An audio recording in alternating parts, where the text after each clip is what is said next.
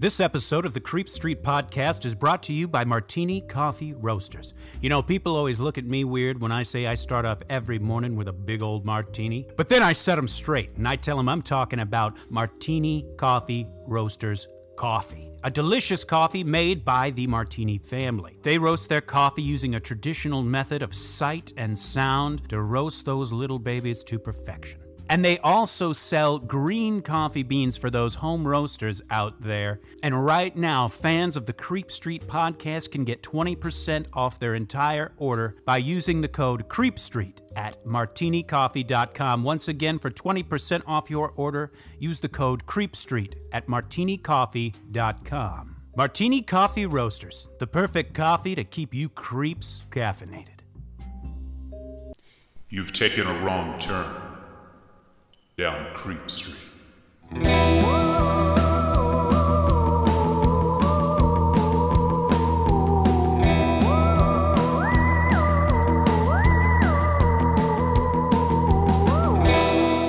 Citizens of the Milky Way, this is Maureen Bogey. And I'm Dylan Hackworth. And you are listening to the Creep Street Podcast. You smell that? Fall is in the air, at least up here in the northern hemisphere. Yes, it was hot as my actual balls today, but other than that, fall is in the air. Yes, it was actually kind of hot this day. But you know what? I just got back from Lake Placid in Boston. Lake Placid was perfect. It was like high 50s, low 60s. Oh, beautiful. Oh, driving through upstate New York and New England, going through New Hampshire, Vermont. It was so gorgeous. And then, of course, Boston was a ton of fun. But good golly, am I happy to be back home with my woman and my dog. Oh, gosh. And ready to record an episode. That's right. Fall is in the air, and we are ready to be in spooky season. That's right. Try and catch it, folks. It's falling. Okay.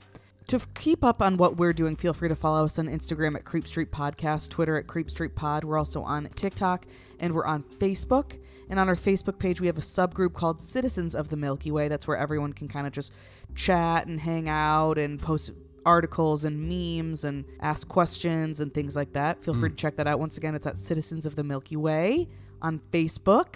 And if one episode a week is just not cutting it, or look me in the eye and tell me it is, you fucking liar. Yeah. You turkey. You can get more. You know what I mean? You can get that extra little piece you're craving of Creep Street. Get your hit. Get your fix. You can get that at patreon.com/Creep Street Podcast. There we have movie reviews, movie commentaries, spoiler casts, short stories, bonus episodes. I mean, anything and everything you could want is up there at patreon.com/Creep Street Podcast. We have a $2 tier, we have a $5 tier, and we have a $10 tier. So no matter what your budget is, we've got you covered. That's right. Oh man, it's like a 3-tiered cake. It is. And we're just the little bride and groom standing on top. Oh, come on. We have fun. Now, last week, we went all in on Granger Taylor. Oh, yeah. Absolutely. A very exciting episode. People seem to have enjoyed it. We have had some positive feedback from that. Thank you so much for listening. And if you haven't listened, we recommend you go back and listen. Oh, please.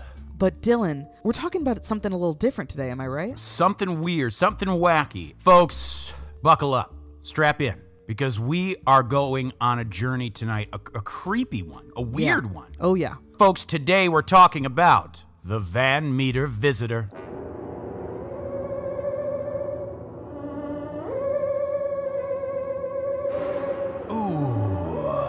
Ooh, baby. Ooh, you can feel the steam coming off of it. You really can.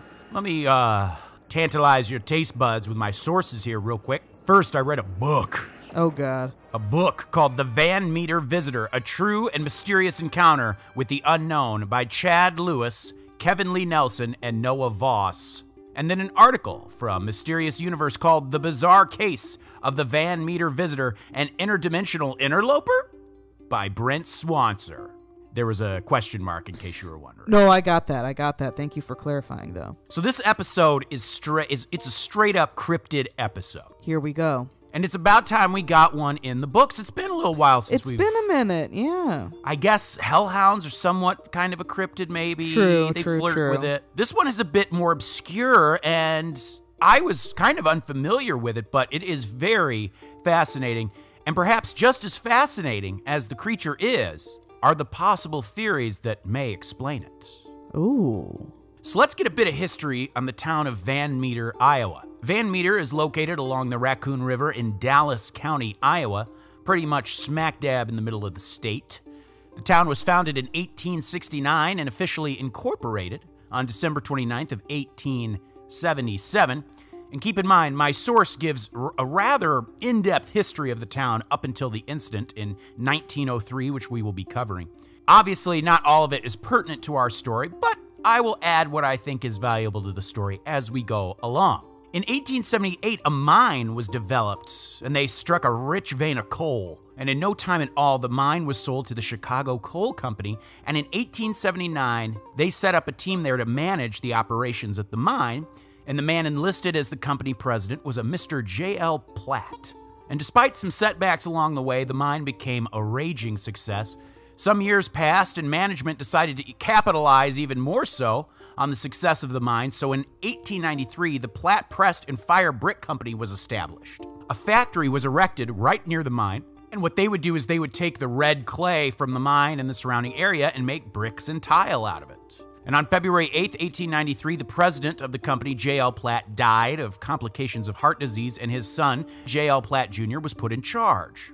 A few years later, in 1902, when the workers at the mine tried to unionize, the entire mine was actually shut down. Oh, yikes. So, this brings us to the incidents, the visitation, if you will. I will. I can and I will. This happened in 1903, and it happened over just a span of like 3 days, 4 days maybe. The first person to witness the visitor was a man named Ulysses G. Griffith, or just UG for short. At the time of the encounter, Griffith was in his mid-30s, and a couple years earlier in 1901, he and his brother even founded the Griffith Brothers Implement, that my sources describe as a seed and vehicle implementation business. He was, by all accounts, a very well-liked and respected man about the town. He had a good head on his shoulders, as they say. And Griffith even served on the village council and was even a member of the local chapter of the Masonic Lodge and the Modern Woodsman. So now we jump to the beginning of the incident. Okay. It's early in the morning of September 29th, 1903. And by early, I mean it was approximately 1 a.m. So it's essentially still nighttime. Right. But it's technically the morning of the 29th. Griffith had a lot of transporting to do as part of his business that he ran with his brother, and he had made this trip countless times for work, and he would usually get back really late, and that was the same case on this night. It was a comfortable, early autumn night as UG Griffith rolled into his hometown of Van Meter after his usual deliveries. It's about 1 a.m., so of course the town is quietly slumbering. Griffith is driving down the main road through the center of town when something catches his eye. Up on top of what was the Mather and Greg's building, Griffith saw a light that he hadn't seen up there before. As he drove down the main road, getting closer to it, he looked at it, wondering what it could be. His first instinct was that maybe it was burglars up there trying to find a way into the building from on top. Oh, yeah. But as he got closer to the light, something strange happened. The light suddenly blinked out, and a moment later, it appeared again, this time on top of the building directly across the street. Well, at first, Griffith is a little relieved because this means it wasn't burglars, because no human could jump from one roof across a street to the other so quickly like that. Right. And just as it did a moment ago, the light once again blinked out. And that was the last that Griffith would see it. Interesting. So this phantom light. Yeah, that is weird. And it jumped across the street. It blinked out, and then it's like it hopped. So it's just a light? As of right now, it's just a light. But we're about to find out what that light is attached to. Yikes. Well, Griffith is kind of perplexed by this. He gets home, and he just keeps going over in his mind, like what he had just seen. It was just so peculiar. He wasn't frightened or anything. He was just like, well, what the heck could that have been? What the actual hell? It almost looked like a searchlight or something. It was a pretty bright light. He was thinking about it so much that he couldn't even really go to sleep that night. He was just so fascinated by this phantom light that he saw. The morning came, and Griffith, of course, told other locals about the strange light he had seen, and even some local papers picked up the story, but at this time it didn't set the community into a frenzy. As wild as it was, everyone, even Griffith himself, assumed there was some sort of logical explanation for what he had seen. But that would all change the following night. Oh, no. And it was actually just past midnight, so it's now technically the early hours of September 30th. Okay. Asleep in his room was Dr. Alcott. Alcott kept a room in the back of his practice, and that evening he was getting ready for bed, and off to the west was the quiet rumble of an approaching thunderstorm. It was about 12:27 a.m. when all of a sudden, Alcott was roused from his sleep when a blinding light suddenly flooded into his room from the window.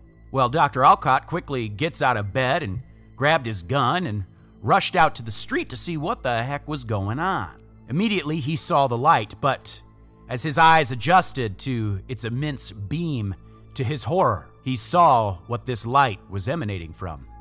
Standing before him was something unlike anything he had ever seen before. Standing at a height that Alcott had guessed was probably about 8 feet tall was a large, bat-like creature. Half human, half bat with large, bat-like wings. Its head almost appeared to be beaked like that of a pterodactyl. Oh, God. And strangest of all, protruding from its head was a blunt-like horn, almost like a unicorn.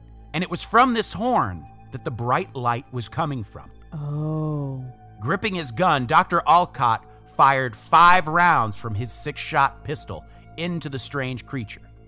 But alas, even 5 bullets barely seemed to even get the creature's attention.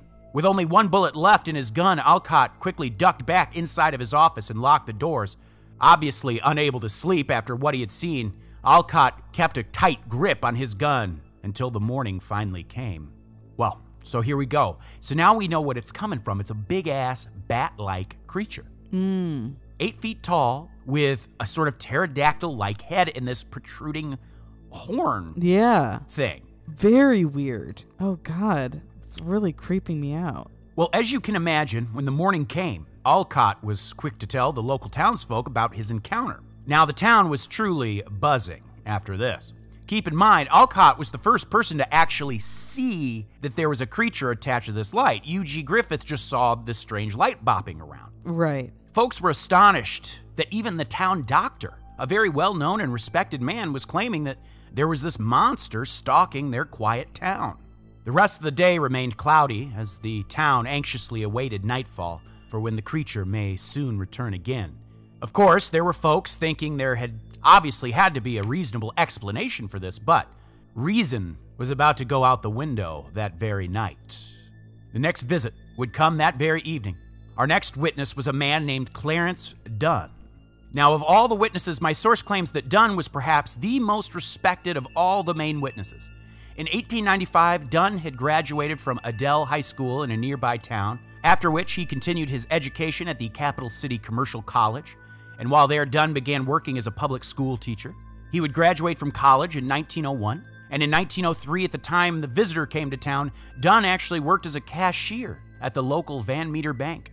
In 1935, when the bank moved to the nearby town of Adel, where he went to high school, Dunn was promoted to bank manager, and he would actually be manager from 1935 until 1947 when ill health forced him to retire. The point of all this is to say Dunn was a very well-respected person in Van Meter and the surrounding area. He would serve the community later in life in many ways. He became a mayor, he was treasurer, and even head of the Van Meter Independent School District. He was also a member of a few different societies. He was a member of the Scottish Rite Masons, a Knight of Pythias, and even a Modern Woodsman of America. I have no idea what any of those organizations stand for or anything. Right, but I don't know if they're good or bad. But apparently, like I said, at the time he was a well-liked guy. I don't know anything about these secret societies. Yeah. Interesting fact, even though his name was Clarence, most people actually referred to him as Peter. But just a little side note there. So there you go. One of those things. Every now and then someone just has a completely different name. And maybe it's their middle name, or maybe who could know? Who knows? Well, as the sun set on September 30th, Dunn made his way down to the Van Meter bank where he worked. Obviously, Dunn would usually be spending the night at home with his wife and family, but on this night, Dunn chose to stay in the bedroom that was set up at the bank. You see, Dunn thought that all this hubbub about a monster stalking Van Meter at night was actually maybe the work of burglars. He was going to stay at the bank that night to protect it. For protection that night, Dunn had with him his shotgun in case things were to get crazy. Oh, yeah? And crazy they surely would be. Oh, no. Dunn was awake, but lying in bed there at that bedroom at the bank when the town clock chimed out at 1 a.m. And right after that chime, that's when Dunn heard a strange noise. My sources describe the sound as a sort of garbling, gasping sound. Dunn had barely gotten out of bed when a blast of blinding light came through the front window. But quickly, the light was off of him and darting around the room, as if it was looking for something. And his eyes, they slowly adjusted back to normal, and that's when Dunn caught a look at what the light was coming from. He was able to make out the shape of a very large creature. Just then, the sliding light flashed back over onto him, and out of instinct, Dunn raised his shotgun and shot the creature point blank right through the window. The powerful blast shattered the window and even the window sash as well. Then, as quickly as the light had appeared, it was gone. The creature was gone. As soon as dawn broke that morning, a thorough search was conducted. Dunn himself was certain that he had killed the creature, but of course, nothing was found. Nothing except some strange three-toed footprints. Dunn would apparently make a plaster cast of these prints, but the whereabouts of those casts today are unknown. Chat, real quick side note. I noticed as I was doing this research that throughout all this event, because it just happened over the span of a few nights, it was always lightly raining. We'll talk more about that at the end. That was interesting to me. Yeah, this whole story is very interesting, and like the idea with the mines coming up, like this has come up over and over again with different stories. And Sabrina, The Chilling Adventures of Sabrina. Oh, yeah. This is crazy. Very crazy. So we move on ahead a little bit to that evening. So it's now the evening of Thursday, October 1st. And here we meet our next witness, a Mr. O.V. White. Here's a little background on Mr. White. The O in O.V. stands for Otto. What's interesting is that some of the early newspaper articles that covered the story referred to O.V. White as Dr. O.V. White, and it's very likely that this is because they mixed up witness names. They probably confused O.V. White with Dr. Alcott. Yes. But even though he wasn't a doctor, White was a respected local businessman who was the co-owner of the Fisher & White hardware and furniture store. On the evening of October 1st, O.V. White was actually staying in the second-story apartment that was above the hardware store. As we know, many folks in town thought these monster sightings were actually burglars, so White decided he would stay above the shop out of precaution. White was asleep when suddenly he was jolted awake by a piercing, rasping sound. Immediately, White jumped out of bed and grabbed his gun. The noise continued screeching, and White rushed to the window to see what the heck was making this racket. But the moment he flung open the window, the sound abruptly stopped. He peered into the night as his eyes adjusted to the darkness. And after a few moments, that's when something caught his eye. A brief movement. Whatever it was standing on the crossbar of a telephone pole. Even in the dark, it was clear to White that whatever he was looking at was no human being. As quietly and calmly as he could, White raised his rifle and took aim. Gently exhaling, he fired a shot at the creature, who was only about 15 feet away. But of course, the creature didn't just fall down dead to the street below, but rather, as White would later describe it, it was as if the bullet from his rifle merely woke the creature up. The moment the shot rang out, that blinding bright light came on and pointed directly at White. White froze in terror right where he stood, and that's when he noticed an awful, overwhelming odor filling the air that seemed to be coming from the monster. On top of that, White would later claim in interviews that the odor seemed to almost stupefy or incapacitate him. He claimed that other than his encounter with this creature, he would be unable to remember anything else from that night. Wow. So now we got the odor thing again. Ew, that's gross as fuck. Something that pops up a lot in our stories. It does pop up a lot, yeah. And it makes sense that it was kind of used to incapacitate him or... Yeah. Yeah, I kind of get that. Right at the same time that the shot from White's rifle rang out, his neighbor was roused by the sound of it, by the sound of this gunshot. Mr. Sidney Gregg, our next witness. Mr. Gregg is probably the witness we know the least about. We know he was also staying in an apartment at one of the local shops, so it's most likely he either owned a business there or just worked at one. Mm-hmm. Notice how it's all businessmen. Yeah. Well, Sidney Gregg is startled by the sound of this gunshot, so he rushes outside to see what's going on. Gregg stopped in his tracks and watched in shock as this creature descended down the telephone pole in a way that he would describe as being almost like a parrot. It apparently would use its beak to maneuver its way down. Oh, weird.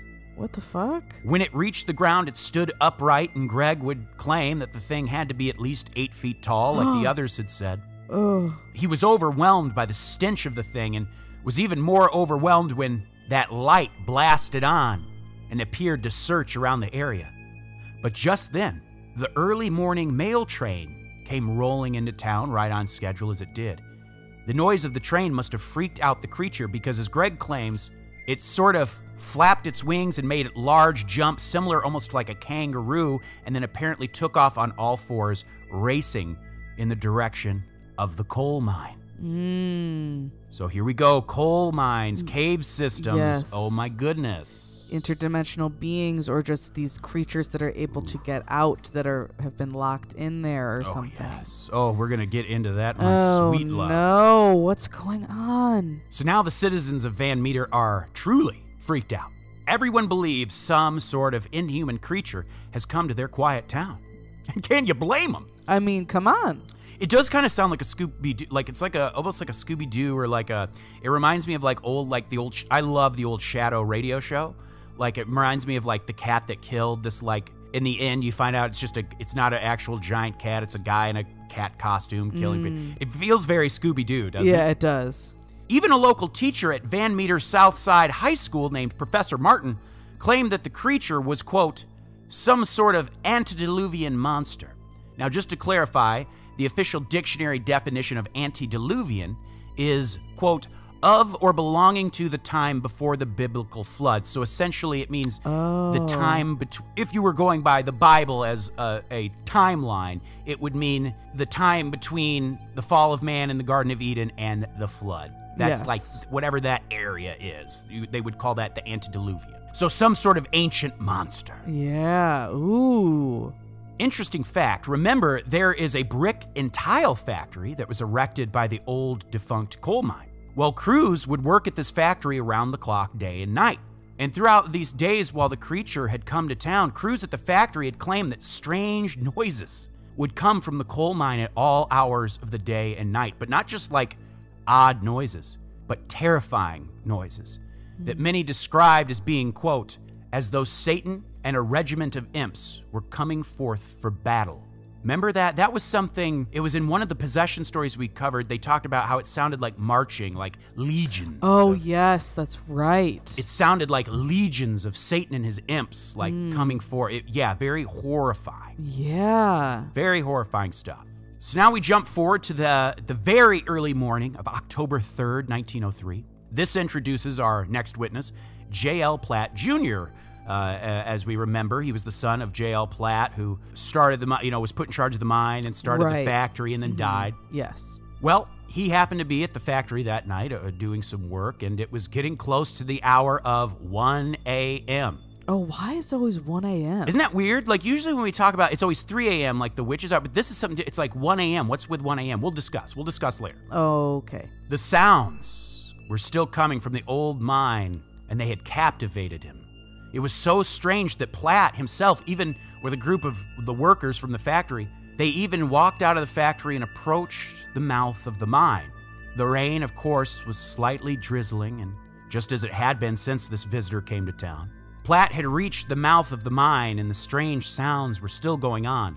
And that is when the creature emerged from the mine. Its bright light stopped him in his tracks, and he watched in awe as the creature exited the mine, and following right behind it was another, slightly smaller monster. Oh my God, there's another one? Both had bright lights emanating from these horns on their heads. Well, obviously Platt and his men are terrified, but they did realize, as the creatures left, they had officially found their lair. Right. So, thinking on their feet, and keep in mind, this is still 1 a.m. Oh, yeah. Platt and the men rounded up a posse of men. They went door to door knocking on doors, 1 a.m., rousing men from their beds. And in the dark of the early morning, a large group of heavily armed men surrounded the mouth of the mine and waited to ambush the creatures upon their return. Oh, gosh. They waited for about 4 hours, wondering if the creature would come back at all. But at around 5:46 a.m. in the morning, just as the first lights of dawn were appearing in the sky, the men saw the creatures emerge. Standing before them were these two hideous, terrifying monsters, and the men unleashed a hail of gunfire that one witness said could have, quote, sunk the Spanish fleet. Oh my God. It was literally a barrage, like this posse, all of them armed, just unloaded. Boom, boom, boom, like literally like just a barrage of bullets. Yeah, wow. But to their shock and their horror, the men soon realized that all their bullets had no effect on the creatures standing before them. All they did was make annoyed and awful sounds. And they watched as both creatures just casually climbed back down into the depths of the mine. They were in no rush. They were kind of annoyed, but they were in no rush. Well, during that day after the sun rose, the men heavily barricaded the entrance to the mine. Now, were the creatures able to exit a different way? Were they just trapped down there forever? Whatever the answer is, this was actually the last time the creatures would be seen in Van Meter. Yeah, that checks out. So before we go to theories, here are some things about this story I want to discuss. The creatures always seem to come out at 1 a.m. and return right at dawn, very vampire-like. Yeah. Getting back down, but why 1 a.m.? Why 1 a.m.? That is so weird. I wonder what that is about. That's just I don't have any ideas or thoughts or theories on why that would be. Because if these, let's say these are straight up flesh and blood cryptids. Right. You know, rather than something supernatural that might operate on, you know, like 3 a.m., the witches are, why 1 a.m.? You know what I mean? Right, that is yeah, weird. right, yeah.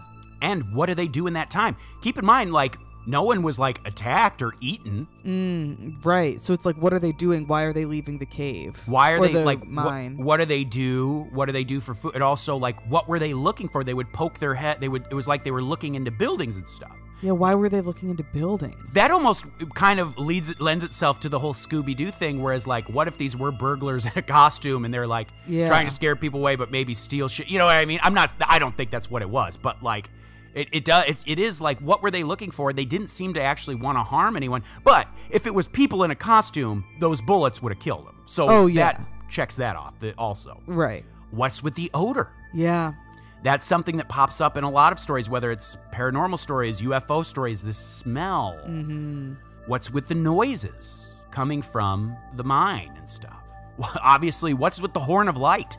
Maybe the horn of light is wild. You know, you think of, I think of, like, you see pictures of, like, fish that live deep, I was ugly thinking motherfuckers. the same thing, yes. And they got, like, the little light bulb in their head, ugly motherfuckers. Like, theory is maybe these are actual creatures that have lived underground for millennia, and they have, like, that's how they... Right. You know what I mean? They've just evolved to have a light. Exactly. And why would these few days in autumn of 1903 be the first and last time these creatures were ever seen? Right. Well, because it's like maybe they were aroused when the coal mine was opened, and when it was closed, people weren't coming in and out of there all the time, so then they felt like they could exit. Right. Maybe it opened a thing that wasn't there before, and they were just curiously yeah. Right. So now let's talk about these theories. And the book, actually the bulk of the book focuses on theories. Like the actual timeline of events and stuff is actually kind of a smaller portion of the book. And it goes into great detail. As we know, it seems that over just a few days, the creatures were seen for the first and last time. One theory is that it hasn't been the first and last time that these things were seen. That they've been seen elsewhere, but just described and identified in different ways. The author lists Other sightings, think about the Jersey Devil. Right. It's kind of got a similar look. What about the Native American legend of Thunderbirds? Yeah. Things like that. People want, and it lists off all sorts of sightings. I won't go into it because it's like I said, this is the thickest part of the book. But what if these things have been seen before? It's just people interpreted them differently. Right. Or maybe people have seen them but not really reported it because they weren't sure of what they saw. Exactly. Right. Was this a good old-fashioned case of mass hysteria? The source actually compares it to that story we covered, the other one, the Mad Gasser of Mattoon. Mm-hmm. The source points this out. This was interesting. I'll quote this here.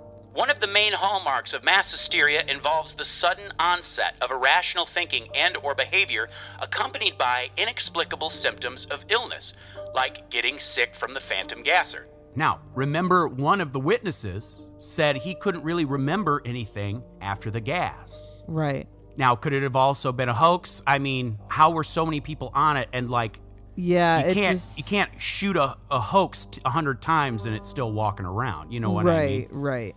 Unless if people just think that didn't really happen that way or something. Right. Maybe, yeah.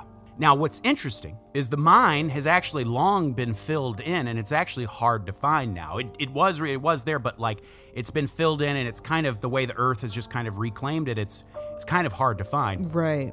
The tile factory has long been abandoned and is in a very dilapidated state. And many folks, very interesting, claim that this factory is haunted, with strange lights being seen in it and terrifying noises coming from it, much like the noises that were heard in the mine shaft. People say ghosts will throw bricks and tile at folks who get too close. And of course, folks have even theorized that maybe these creatures had extraterrestrial ties. And we'll focus more, the haunting bit, it doesn't really relate to the story that much, but I'm going to talk a little more about it on our Patreon. Okay, I like that. Now, the most interesting theory, and it's one that we are fascinated by here on Creep Street, is the notion of the ultra-terrestrial. Okay, go on. The source does a great deep dive into Van Meter and the surrounding area, and for centuries, all manner of strange things had been sighted in the area well before the events of 1903. Everything from monsters in the nearby Raccoon River to UFOs in the sky. Perhaps these creatures are interdimensional travelers. Perhaps there is some sort of rift near the town of Van Meter that allows all these strange things to cross over from time to time. Here's an interesting quote from John Keel himself. I have adopted the concept of ultra-terrestrials, beings and forces which coexist with us but are on another time frame. That is, they operate outside the limits of our space-time continuum, yet have the ability to cross over into our reality. This is not a place, but is a state of energy. And even the notion of people getting ill around these things is not new. To quote my source, legends also mention of unwary travelers who could be struck by elf shot, a sort of magical projectile or beam that paralyzes, sickens, or strokes the victim dumb. All are also common symptoms following alleged alien contact. Wow. So that's weird. So it's that's another thing that makes you think that all of these things are kind of connected in some way. Aliens, cryptids. Right. I don't know. It's weird. So we will leave you here with a quote from one of the authors of the book I used as a source, Kevin Lee Nelson, in an interview that he gave. That's the big question.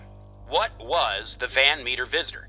In the book, we explore a wide variety of theories, from the mundane hoax to mass hysteria to more exotic ones like a possible ultra-terrestrial. The odd part about the Van Meter visitor is that it exhibited a number of bizarre and unearthly traits. A horn that projected a bright light beam, metallic sounds, and immunity to gunfire. I can't speak for my co-authors, but I tend to put it in the ultra-terrestrial category, much like Mothman due to its seemingly paraphysical nature. In fact, the features of the Van Meter case are so similar to events of the Mothman case that one could consider it a proto-Mothman event, as it happened 60 years before the events in Point Pleasant. The overpowering sulfur-like odor is also a common trait associated with alleged ultra-terrestrials like Florida's skunk ape, which got its name from its terrible smell. Like John Keel and Jacques Vallée, one of our working theories is that many paranormal events and encounters may all fall under the umbrella of ultra-terrestrial phenomenon. Wow, and it makes you think maybe is this thing connected to the Mothman in some way? Maybe. And I know our listeners love a good Mothman tale. Yeah. The Mothman is like the center. He's the common denominator in everything. And so much. We're saving, obviously we haven't done our Mothman episode yet, but we've done things tangentially related to it. Can't wait to finally dive into that. Oh, yes, absolutely, me as well. Well, Dylan, thank you for doing all that fantastic research. Of course, my love. And everyone out there, if you have any thoughts or theories or questions or anything, feel free to reach out to us on social media, or you can email us directly at creepstreetpodcast@gmail.com. Well, I got a list of names I wouldn't mind shining a light into my window in the early hours of the morning. Okay. Folks, the names of our top-tier Patreon subscribers. Of course, the Dream James Watkins, the Finnish Face Via Lungfist, the Madman Marcus Hall, the Vivacious Vicky McHugh, the Tenacious Teresa Hackworth, the Heartbreak Kid Chris Hackworth, the oh-so-suave Sean Richardson, the British Bone Breaker Bex Martin, the Notorious Nicholas Barker, the Terrifying Taylor Lashmet, the Count of Cool Cameron Corliss, the Archduke of Attitude Adam Archer, the Sinister Sam Kiker, the Nightmare of New Zealand Noeline Vivilli, the Loathsome Johnny Love, the Carnivorous Kevin Bogey, the Killer Stud Carl Staub, the Firestarter Heather Carter, the Conqueror Christopher Damian Damaris, the Awfully Awesome Annie, the Murderous Maggie Leach, the Sir of Sexy Sam Hackworth, the Evil Elizabeth Riley, Lauren Hellfire Hernandez Lopez, the Maniacal Laura Maynard, the Vicious Karen Van Buren, the Arch Nemesis Aaron Bird, the Sadistic Sergio Castillo, the Rapscallion Ryan Crum, the Beast Benjamin Huang, the Devilish Chris Doucette, the Psycho Sam, the Electric Emily Zhang, the Ghoulish Gert Hankum, and the Renegade Corey Ramo. Thank you so much to everyone, all of our listeners, but a special shout out to our Patreon subscribers and a special shout out to our top tier Patreon subscribers.